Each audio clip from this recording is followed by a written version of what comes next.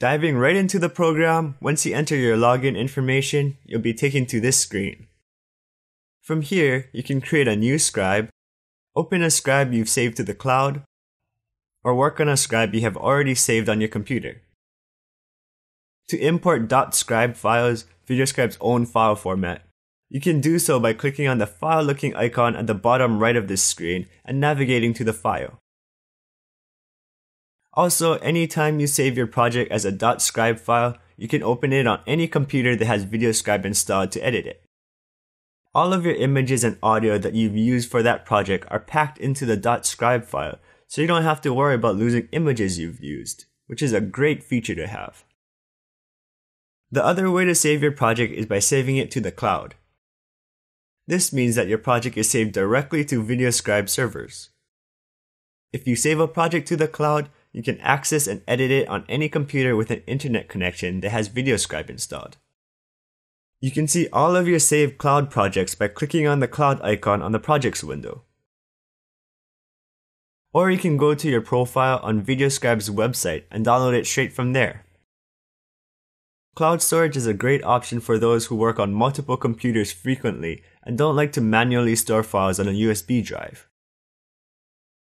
Continuing down the line, we have the default settings icon. I changed my default transition time to 0.5 because 1 second is just too long in between each object.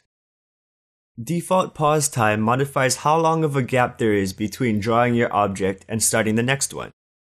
0.5 is fine. And I changed my default max draw time to 5 seconds because unless you hand drew the image being drawn, most people won't be interested in watching a normal vector image for more than 5 seconds.